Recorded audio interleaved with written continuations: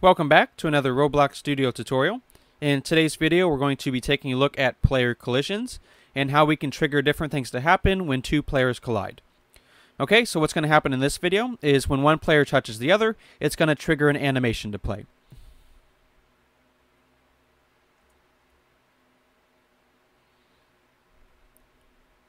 Let's go ahead and dive in and see how we can do this in Roblox Studio.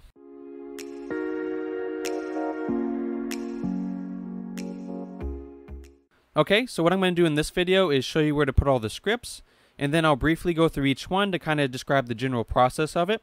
I'm not going to go through line by line because that would just take too long. Also, what I'm going to do is I'm going to leave a link in the description to a website I'm working on, where you can just copy and paste the code that you need.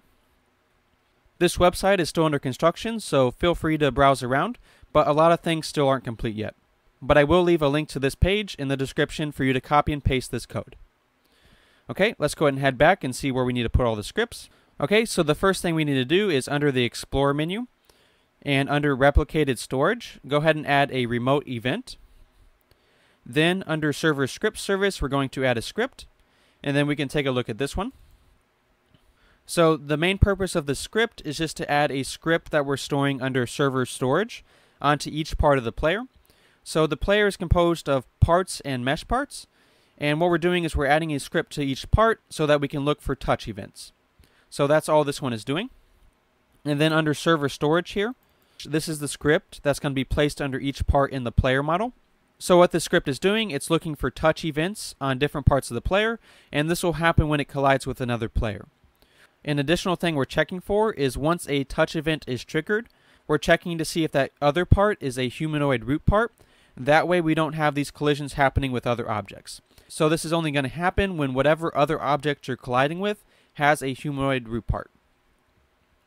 When we have those two conditions, when we have the touch event and that other object has a humanoid root part, then we're going to fire a remote event. And that remote event is linked to a script that we have under the starter player and the starter player scripts.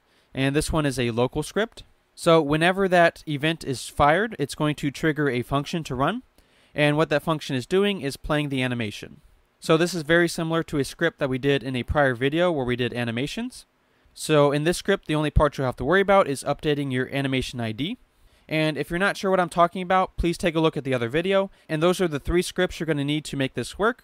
So in total, what you'll need to do is add a remote event to the replicated storage.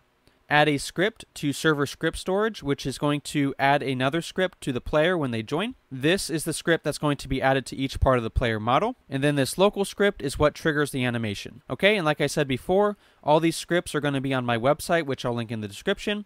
So you can just copy and paste these into the correct locations. And just as a fair warning, this is something I'm still working on, so this script will probably have some bugs. If you notice something weird happens when you run this code, go ahead and post it in the comments if you want. And that way I'll know what to work on. And if you guys have any suggestions of what I can do to improve this, go ahead and leave that in the comments as well. This is going to be the end of this video. I hope you enjoyed, and stay tuned for the next one.